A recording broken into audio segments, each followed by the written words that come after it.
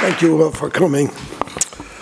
Readers of my new book, Dark Agenda, might wonder how an ex-radical agnostic Jew would come to write about the war to destroy Christian America. And this is kind of how it happened. When I was in the left and in the process of leaving it, once I discovered the destructive character of the left, I saw, for example, that the left didn't care anything about the Vietnamese people that it claimed to defend when the communists took over and proceeded to slaughter 2.5 million peasants in Indochina. There were no protests. But once I saw its destructive character, I turned to an examination of what we had said about America. I had to look at America, the system that we set out to destroy, and re-examine it. In the course of this inquiry, I had a kind of epiphany, thinking about the unalienable rights to life, liberty, and the pursuit of happiness, something that we radicals cherished.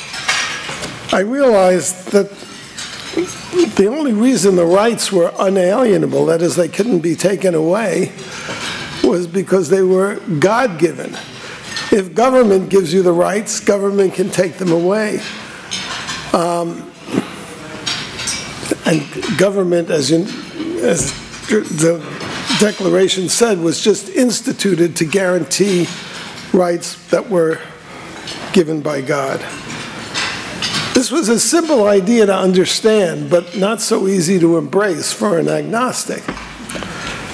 I had to face the fact that without a belief in God, or respect for a belief in God, that is, to respect the people who had created this country and their belief in God, the rights to life, liberty, and the pursuit of happiness could not exist.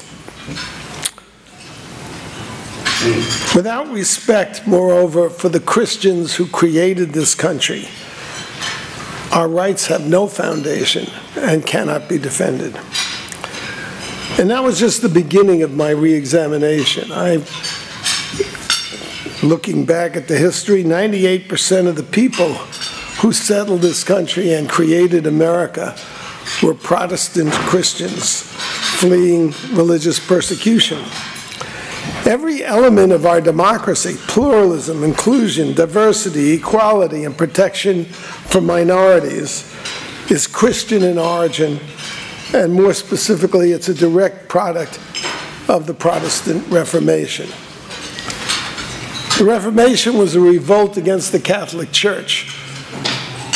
Before the Reformation, you could not go to heaven without going through the Catholic Church and its priesthood. They even sold indulgences. If you were stuck in purgatory, they would get you to heaven. And that's because it was the true church and anointed as such. But what the Protestant Reformation was about was the perception that not only the Catholic Church, but all churches are human institutions. It's like the inverse of what my late friend Christopher Hitchens said. He said, religion poisons everything. Actually, it's human beings that poison religion. The Protestant reformers advanced two fundamental ideas. The first was the salvation by faith. And what that meant is that we are so flawed and as human beings and prone to evil that none of us deserves salvation, and you can only be saved by a divine grace. This is the idea behind our fundamental, when they used to teach civics in school, what you would learn, that system of checks and balances. Why did the Protestant founders of America put in a system of checks and balances? Because they knew that the very people that they had created as, or designated as the sovereigns, were dangerous. And the people they elected to government were even more dangerous because in addition to being flawed, they had a lot of power. But the truly revolutionary Protestant idea was what they called the priesthood of all believers. And the idea there is that every individual confronts their Creator one-on-one without an intermediary like the Catholic Church or the priesthood or ministers for that matter or any of the Protestant churches. This is where we get the idea that all human beings are created equal because they're equal in the eyes of their Creator. And they have to be treated equally by government, which exists to serve them. This idea, this Protestant idea, the priesthood of all believers, is what made America the leader in abolishing slavery in the world, in empowering women, and in creating a society that was inclusive and diverse. In the Protestant view, no church was raised above others. No pope or priest or minister had the authority even to define what it meant to be a Christian. Thomas Jefferson didn't believe in the divinity of Jesus, for example.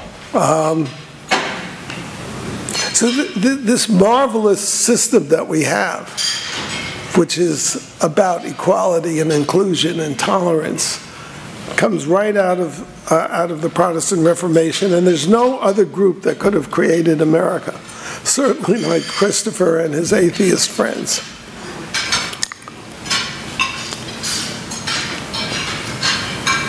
Because the Protestants who settled and created America were fleeing persecution by religions that had been established by the state, the American founders made religious liberty the first liberty and the foundation of all our other liberties. Freedom of conscience is the most basic right we have.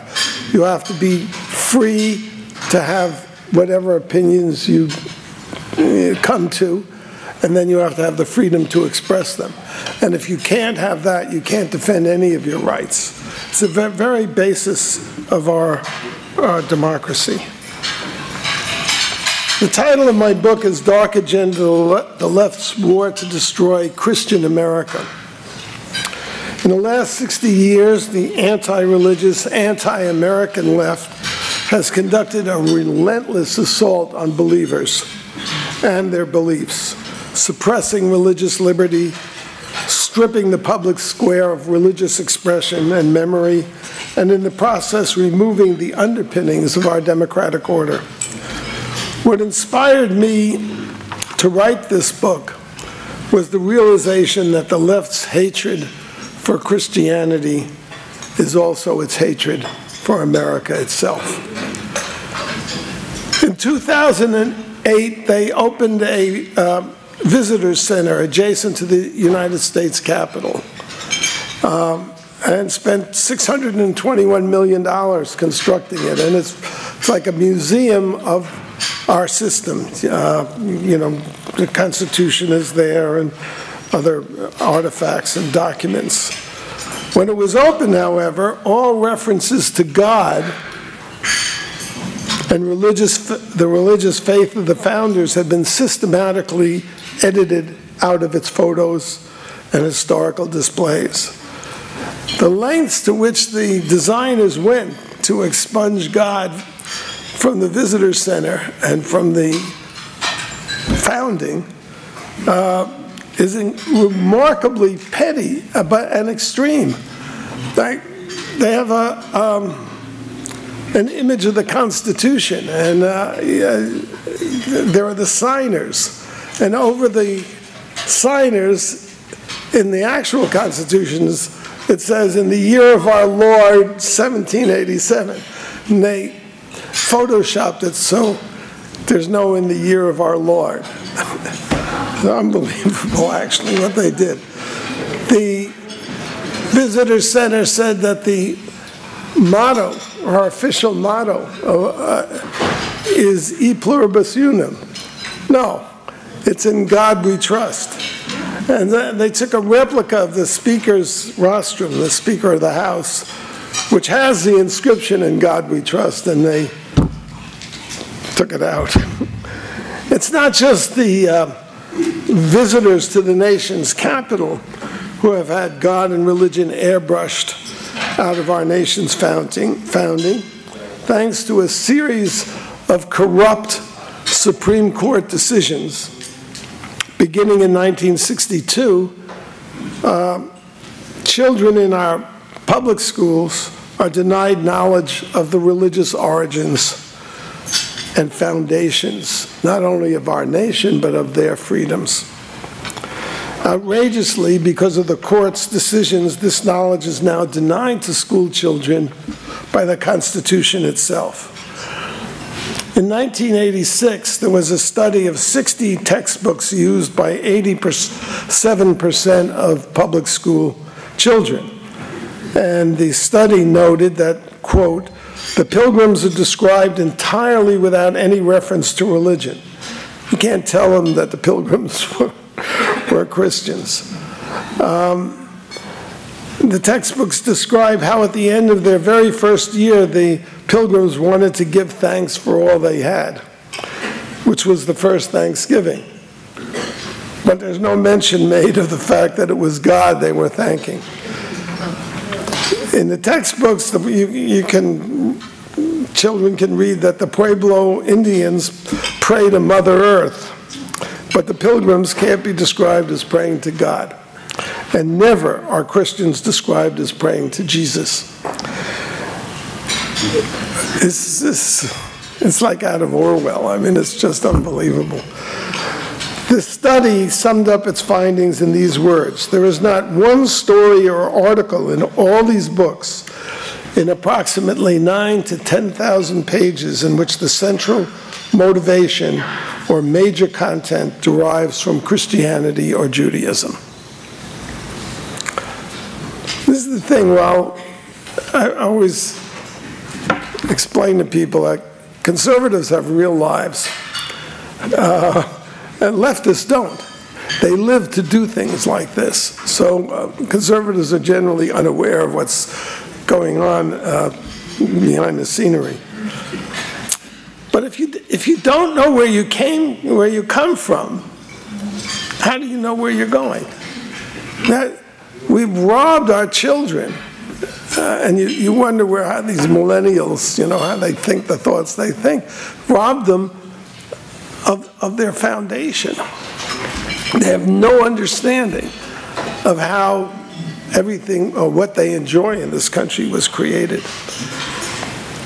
And this is why the assault on religion has created a national crisis in our country, dividing us into warring camps whose fundamental views are not only in conflict, but irreconcilable.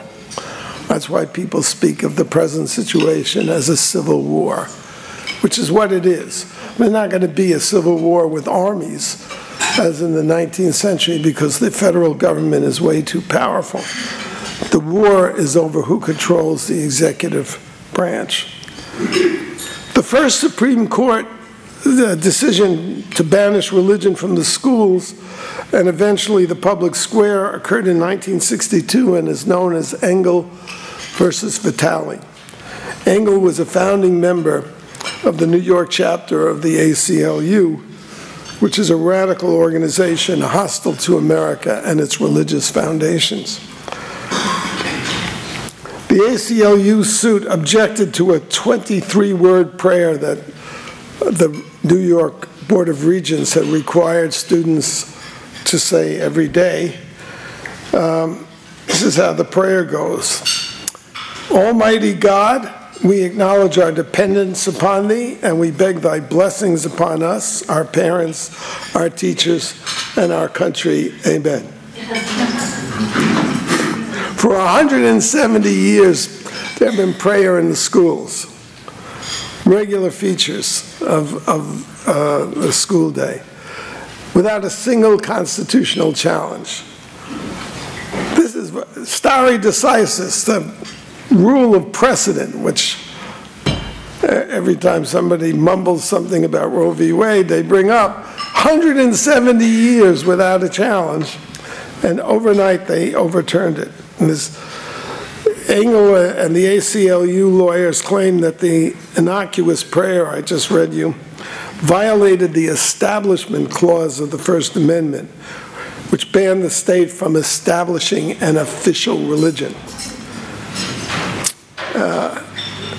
When it went before the Supreme Court, 7 unelected, appointed for life by politicians, lawyers, decided by a 6-to-1 vote in favor of the radicals and banning the prayers.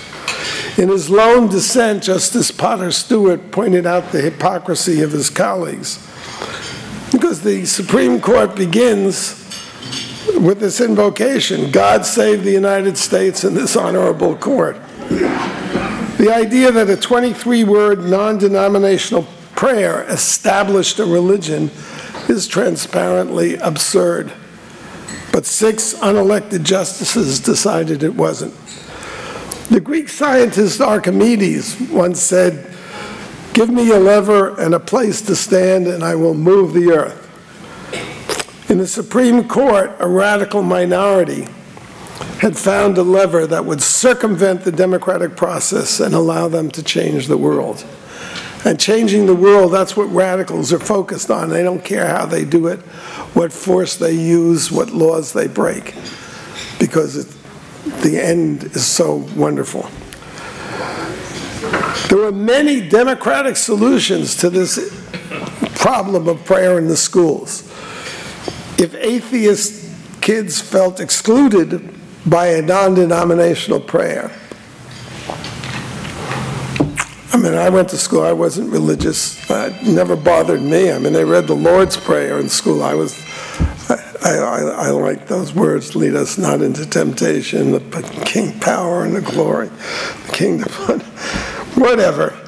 If atheist kids felt excluded, you know, you go to the regents or the school board or elected officials and you find a way to accommodate non-religious kids if they're offended. Really simple. But the left isn't interested in the democratic process. It's not interested in persuading people. It's interested only in forcing people to be good according to their lights and what they think is good. The left had found a branch of government which could change the practices of a nation overnight, make the new practices the fundamental law of the land, and do it for all 50 states at once. How radical and anti-American were the plaintiffs who shaped America's future through the leverage of the Supreme Court? And the year after Engel versus Vitale, there was another case brought by Madeleine Murray O'Hare, America's most notorious atheist. It was far more influential, and of course the ACLU was totally involved, claimed that Bible school readings, you couldn't read from the Bible in public schools, that it violated the Establishment Clause. Murray was the founder of Atheists of America, and Life magazine called her the most hated woman in America, which she loved that epithet. Why? Because it made her a victim. And she understood that Americans are easily seduced by victims, as we all know. In fact, Madeleine Murray was an extreme leftist and a deceitful manipulator of public opinion. She went so far as to blame Christians for her father's fatal heart attack. She had an elderly father who she was always fighting with. And he had this heart attack. What happened was she assaulted him over the morning coffee with these words, "I hope you drop dead, I'll dump your shriveled body in the trash." And he went out to the A&P, and at the counter he just keeled over, and she blamed it on Christians. The intolerant Christians did it. Just prior to launching her anti-prayer campaign, Madeleine Murray took her family to Europe, her 2 sons, where she tried to defect to the Soviet Union. Like I say, she was just a communist. Seeing what a troubled individual this was, and she was really, I can't go into all of her craziness, but the Kremlin rejected her. When she returned to the States and prepared to position her son as a victim of intolerant Christians, she asked him what, he was 14 at the time, and we know all this because he wrote a book exposing her. She asked him what he felt about prayers at his school. He told her he didn't mind them. So she said, "Don't you understand what is going on yet? The United States is nothing more than a fascist slave labor camp." That's familiar words, like run by a handful of Jew bankers in New York City.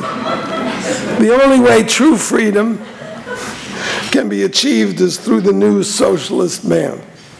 I can just hear these words coming out of Cortez's mouth. Russia is close, but not close enough to freedom, or they would have let us in. The Soviet communists were smart enough to see that Murray was a malicious crackpot, but not the US Supreme Court, which with one lone dissent voted to impose her will on all Americans and thereby suppress religious liberty, which is the foundation of all our freedoms. The next 2 Supreme Court decisions engineered by the radicals were even more fraudulent than the prayer decisions. They led directly to the profound chasm in our society today. The fraudulent legal argument was common to both cases. It was an invented right to privacy in the Constitution that the Planned Parenthood lawyers devised. The other case had to do with contraceptives. But it was the 1973 decision in Roe v. Wade that led to the nation-breaking political divisions that confront us today. This is the source of the split that has become a civil war. The suit was the work of the lawyers at Planned Parenthood and AACLU who support. They were brought into the case by, I'm not making this up, a University of Texas in Austin chapter of Students for a Democratic Society, the 60s most famous radical group. Once again, the radicals chose to bypass the democratic process. You go through the legislatures, you have to persuade people. The whole system that the founders set up was meant to force people to compromise and get along. They circumvented that entirely so they could invoke the tyranny of 9 unelected, life-appointed by politicians, lawyers, who voted the right to kill children in the womb the fundamental law of the land. The legal basis for Roe was this imaginary constitutional right to privacy, which Planned Parenthood lawyers had invented to justify their radical agendas. Even if the Constitution, and I'll tell you what the radical agenda was. Margaret Sanger, a lunatic leftist, believed that people should be bred like animals. And there were all these defective people, among them for her were minorities, blacks in particular, inferior people, and they should be cut out first by using contraceptives, and then if you fail to do that, by abortion. That's what was behind this whole thing. Even if the Constitution, however, contained a right to privacy, and it doesn't mention men and women. I don't know if you know that. I just saw, yesterday Cory Booker said that he referred to the bigotries in the Constitution. The Constitution doesn't use words like black and white. It doesn't talk about races. People just make things up. But anyway, even if it did contain a right to privacy, which it doesn't, it made no sense as a decision. As Justice Rehnquist said in his dissent, there's nothing private about an abortion. There's a woman, there's her doctor, and what's unmentionable is there's also an unborn child.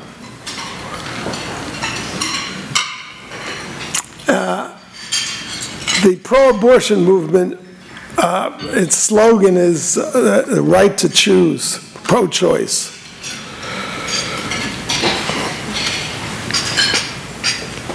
But restrictions on abortions are not restrictions on a woman's right to choose as such.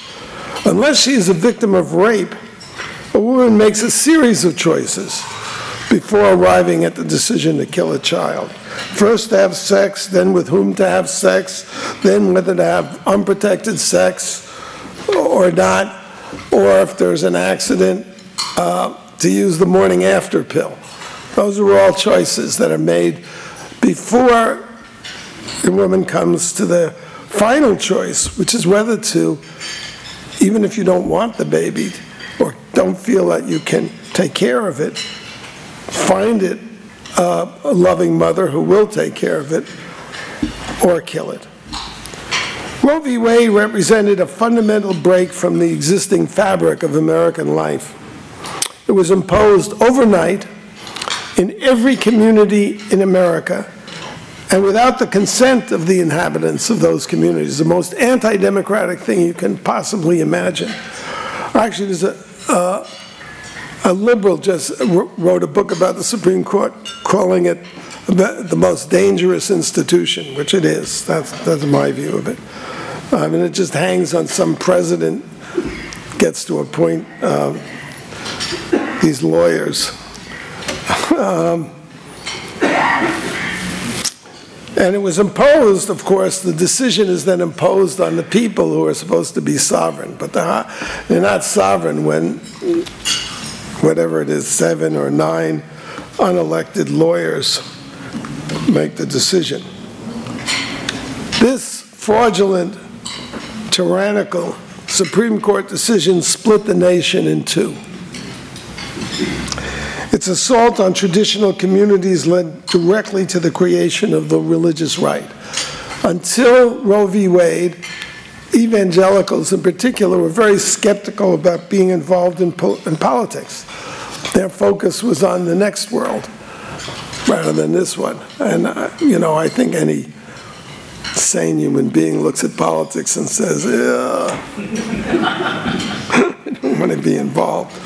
But they were thrust into politics out of, you know, sheer concern for their self-defense.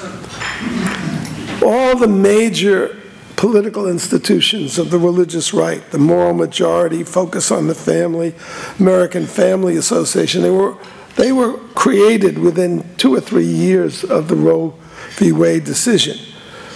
When the Democratic Party, of course, when the it's really a totalitarian party. There's not much, you don't see a lot of Democrats doing what the Susan Collins and Rand Paul and Republicans do, standing up against their own majority. You don't see that.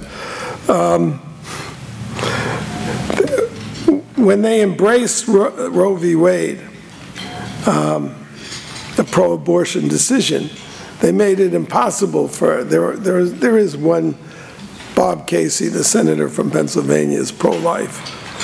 But what they did was they drove their Catholic base out of the party. And the Catholics became part of the religious right, and Protestants and Catholics united on these issues. And they created a political force that first elected, and Roe v. Wade was 73. In 1980, they elected Ronald Reagan, and in 2016, they elected Donald Trump.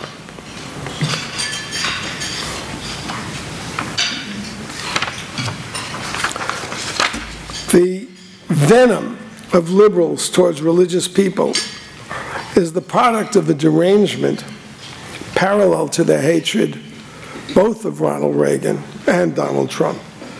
It is manifest in the attacks on religion by the new atheist movement, whose spokesman, of course, the The most entertaining one was Christopher Hitchens, but its chief spokesman is Richard Dawkins, the scientist. This is what Dawkins has written in contempt of religious people. Quote, "Religious ideas are irrational. Religious ideas are dumb and dumber, super dumb." This is the same wackiness that we see in the claims that President Trump is a white supremacist, a Russian agent, and unfit for office.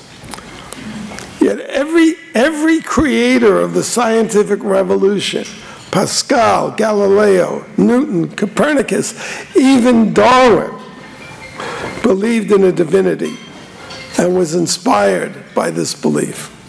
Dumb? Really? Why is the left at war with religious Christians? For the same reason leftists are at war with America. The democracy Christians created on the basis of Christian ideas. Christians believe in the uniqueness and sanctity of the individual soul. They believe in free will, and they believe in original sin, in the flawed nature of human beings. It's our flawed nature that makes the utopias of the left, communism, socialism, social justice, impossible to achieve and monstrous to pursue. Free will means that individuals are accountable for their actions, not races and genders, as the social redeemers claim.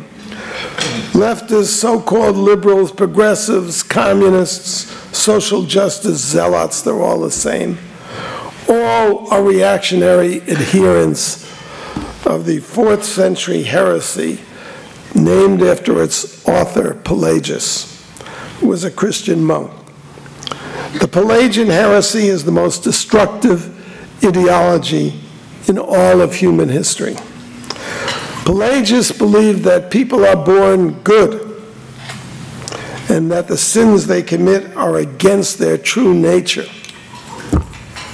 Therefore, he believed that if people would only resist temptation and be good Christians, be true to their nature, they could create heaven on earth and do it without a divine intervention or grace.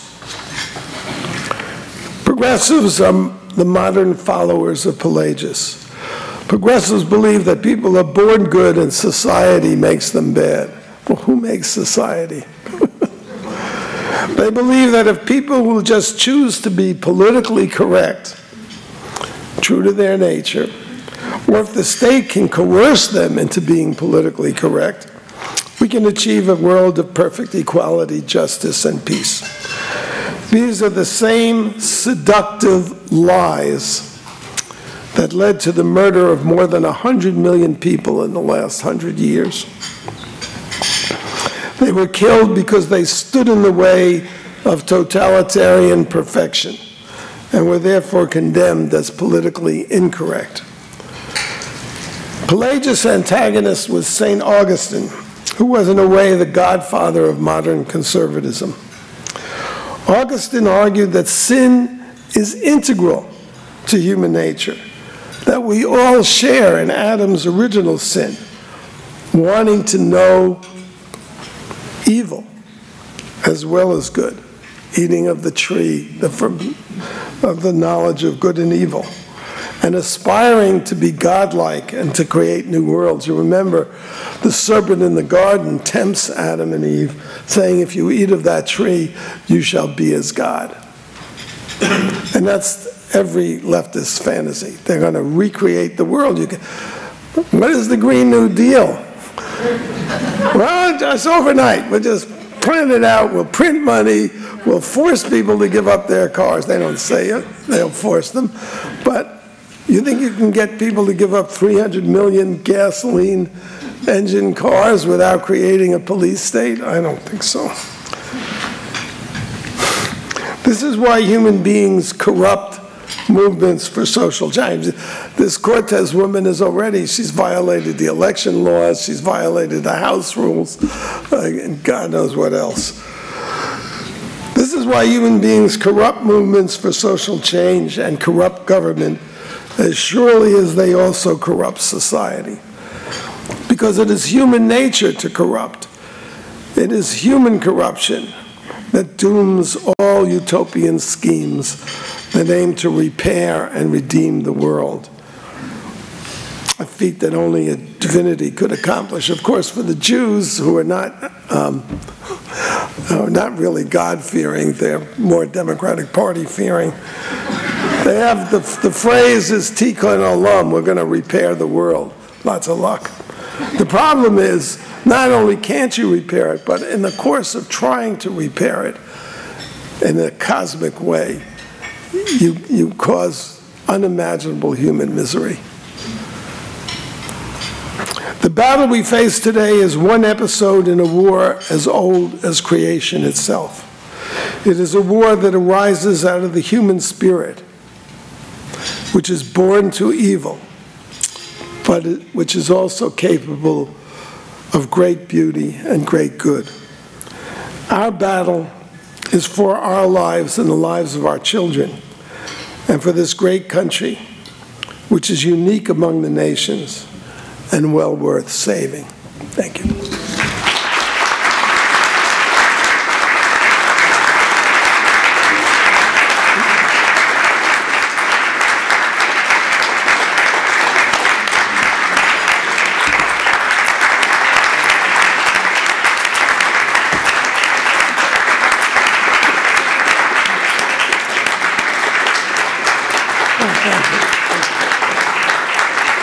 Thank you.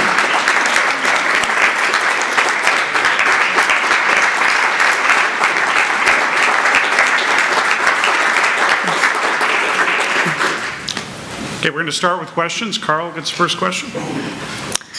Thank you, David. You mentioned Judaism, and you mentioned the Democrats kicking the Catholics out of the party. Do you think that the recent failure of the Democrats in Congress to be able to rebuke anti-Semitism specifically will drive many Jews out of the Democratic Party? I hope so, but I'm not holding my breath. Could you comment on this whole Well,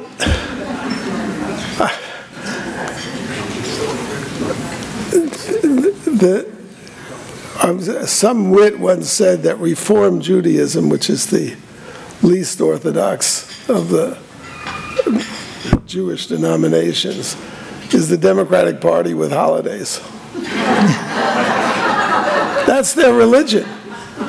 So getting people to give up their religion is not easy. I mean, I wrote about it actually in Radical Sun.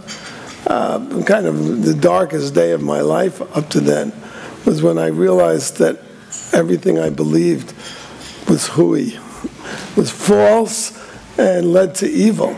And the world went black in front of me over it. And it's because your identity is invested in this idea you're saving the world. That makes you very important. So I don't know that the Democratic Party is an anti-Semitic party. It's embraced the terrorist caucus. Ilhan Omar is doing fundraisers for Hamas organizations, for terrorist organizations like CARE. I forget the name of the other one she did it for. Tlaib. These people are enemies. And they're obviously very powerful. I mean, Nancy Pelosi, who is a despicable human being, but a very smart political leader, is impotent, and she can't control them. And I think a reason is that the incredibly corrupt and racist Black Caucus is behind this group. Of course, I will get into a lot of trouble for saying this, but that's been the story of my life. And Democrats can't win anything without the black vote. So I don't see a lot of change there. I'm amazed. I mean, I mentioned Cory Booker, who's an idiot. I mean, that stupid statement about bigotries in the Constitution. But I mean, I could go on and on about Booker. But it's true of all the leading Democratic candidates. I'm, appalled that anybody could take these people seriously, whether it's Kamala Harris or any of the, or Pocahontas. They lie all the time and transparently and without any regard for the fact that there's all this television tape which shows that they're lying. So anyway, I'm not an optimist. Thanks. I'm hoping enough people, independence is different. When you mentioned the Jews, like I say, it's their religion. Deracinated Jews are leftists, deracinated from their religious roots. Hi, David. It's fairly well known, at least among conservatives, that the KKK recruiter and Grand Wizard Robert Byrd and Al Gore's father, whatever, filibustered and tried, the civil rights bills, and that Eisenhower started them. And we know that it was British and American Christians that basically led the anti-slavery movement, or started the anti-slavery movement. Were there any prominent Democrats in history that are associated with, that we would know that are associated with the civil rights or anti-slavery movement? Well, I think the civil rights movement's Democratic Party was involved in. Martin Luther King was rather conservative, but the people around him. It's up to it's unknown whether he was a Republican or Democrat. I think the left has contributed to the civil rights movement, and it was fine until it was taken over by two racists, Jesse Jackson and Al Sharpton. Right. But I was really talking about the beginnings, more the beginnings of the slavery movement, that the Christians are not given the credit for starting it. I don't know the answer to that. Okay. Maybe William Lloyd Garrison was a Democrat. I don't know. Okay, thank you. Hello, David. Hi. May God continue to shower blessings on you. When I think of the issue of Marx and Muhammad, I see a fusion, and I see they're the same monster wearing different masks, and I think we see this very clearly now. It seems as if the only alternative, because we're dealing with Marx and Muhammad, we're dealing with Nazism, fascism, communism, socialism, Hezbollah, ISIS, it's all the same thing. It seems like the only possible alternative is the teachings and the theories and the morals of Moses. And I think, as a conservative community, that needs to be publicly and forcefully reaffirmed. I wonder what your thoughts are. Maybe I didn't make this clear enough. To me, the two sides, and this struggle goes back, it's a story of the Tower of Babel, people trying to build a tower to heaven. And I've said before, I think that the first chapters of Genesis contain all the wisdom you need to understand what's going on.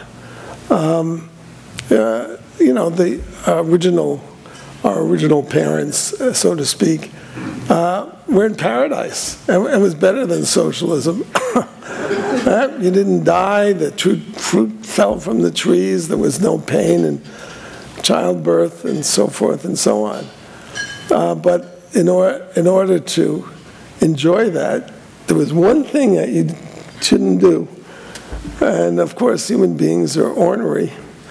And that was the one thing. It's like, when you're on a diet and the only thing you can't eat is carrots. That's all you want. So it's the perversity of human nature. And people who invent this thing called society as though it's not a reflection of the people that create it. That's the external devil, as it were. They're very dangerous people because they think that they can be like God, act like gods. And what's more dangerous than that? The more beautiful the idea that you think that you're advancing, the bigger the crimes you'll commit to get there. So, and on the other side are people who understand it's hard. you know, the world, there's a lot of cruelty in this world, and it's going to be there forever. And you try, I mean, you know, like Voltaire said, you tend your own garden. You try to affect the people who are close to you. You try one-on-one to help people, but you can't change it cosmically. You can't. It's like with the environmentalists. I mean, you can't control floods. Can't control there's a fire in wherever it was, Paradise, California. Nothing you can do about that. But we're in control of the climate of the whole planet. I mean, come on. Okay, we've got time for one last question. I just have 3 questions for you. You mentioned they're all pretty short answers though. You mentioned leftists, and up until about 2 weeks ago, I used to think leftists and liberals were the same thing. I listened to a 5-minute video on the Prager University and by site, Dennis, he was saying leftists it yesterday. and liberals are not the same thing at all. If you could speak to that a little bit. And then my second question is, you mentioned, hang on. Let me finish. The agnostic part, you mentioned you're agnostic. I can see you have a lot of knowledge of Christianity. It sounds like, I'm wondering if you're still an agnostic or if you're, Orthodox Jew or if you're a Christian. And then my third question is the Federal Reserve, and the families like Rothschilds, Goldman Sachs family, JP Morgan Chase. What percentage of the money that we see that the left has, which is massive, do you think comes from the Federal Reserve in these families? I can't answer the last question. I forgot the first question already. The first question is the leftists and liberals. And yeah. Look, can you explain the difference a little bit? If not, the only liberals in America today, aside from Alan Dershowitz, are conservatives. Yeah. There are no liberals. What liberals? Leftists. Oh, Joe Lieberman is another Leftists liberal. are into identity politics, so they're racist. Liberals are not. Leftists are into identity politics. They want a global world, whereas the liberals want nations. The liberals are very much it goes on and on. Look, identity politics is racism. And liberals aren't racist, but of course they are. Everybody who calls himself a liberal today, with certain exceptions, I'm sure that Alan and Joe Lieberman are not, are racists. Yeah, a lot of them. Where were the liberals, attacking those Democrats as they lynched Kavanaugh on the basis of this pathological liar, Christine Blasey Ford's accusations? Where was a Republican who stood up and said, we shouldn't even be talking about something that happened 30 years ago between 2 high school kids at a party with alcohol? There are no liberals. Anyway, on the agnostic question, where would you? Of course, I'm an agnostic. Okay, you're still agnostic. And then the third question: what about the Federal Reserve and those families? I don't know anything about the Federal Reserve. Oh, I thought you were talking about them a little bit.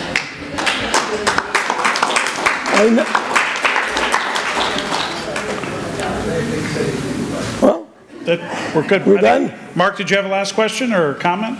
Okay, we're going to have one last question for Mark. I got to get to an airport. We're done. There's a 7-word phrase that may cause many on the left to become apoplectic. It's very simple. Does your baby deserve the death penalty? That's it. Thank you. Well, I mean, what I said, there's so much obfuscation. Basically, the pro-choice movement is a movement to give women freedom from responsibility for their choices. That's what it's about. If you take responsibility, I mean, and life is difficult and it takes a while to learn things. I mean, I hate the word evolved. I've changed my views a lot on abortion. When I was a kid, it was like you couldn't have an abortion after the first trimester.